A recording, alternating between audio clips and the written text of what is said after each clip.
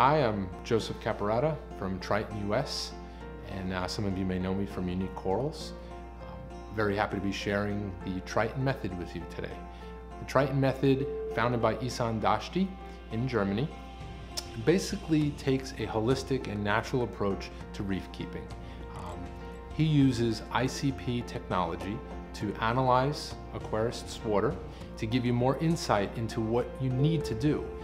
So doing these gross water changes to replenish trace elements and remove waste is something that we want to try to put in the past.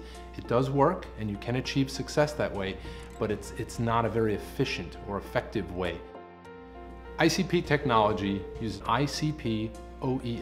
ICP stands for inductively coupled plasma and then optical emission spectroscopy.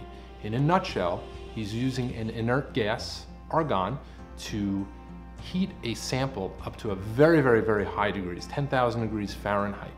He injects the water sample, usually 15 milliliters of an aquarist's water, into the plasma where it is vaporized. Once it's vaporized, it is atomized. When it's atomized, all the atoms in the solution are detected in this giant machine.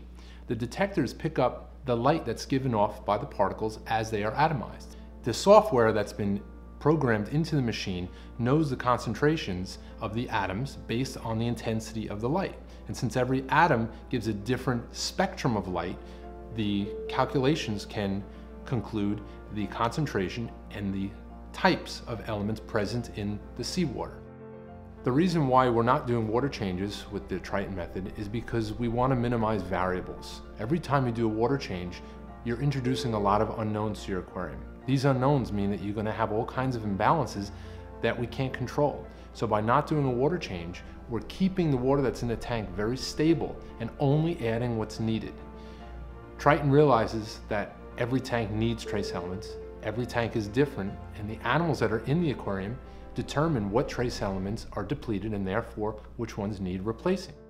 So the Triton method is basically a method that involves a holistic or natural approach to reef keeping. It's got live rock, protein skimmer, fluidized reactor with phosphate removing resin and carbon, and as large of a refugium as you can possibly fit. The refugium is what's going to balance out the water and remove a lot of the nitrates and some of the phosphates from the water. Once you have a system that runs itself, so to speak, that doesn't rely on water changes to remove a lot of the nutrients, the Triton method steps in and uses ICP testing technology to replace the need for the trace element replenishment.